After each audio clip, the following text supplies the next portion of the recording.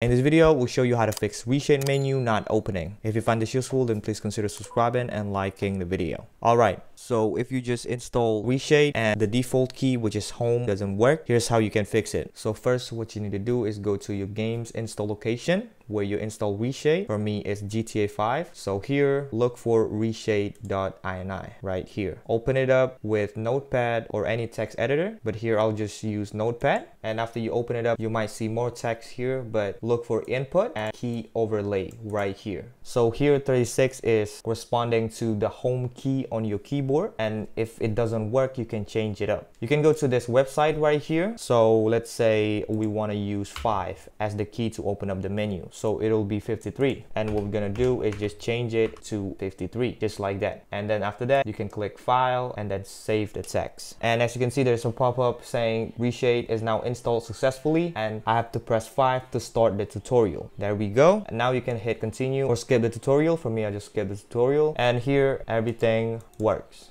Alright, but if you want to change the key to open up the menu, you can go to settings, and then here overlay key you can change to any button.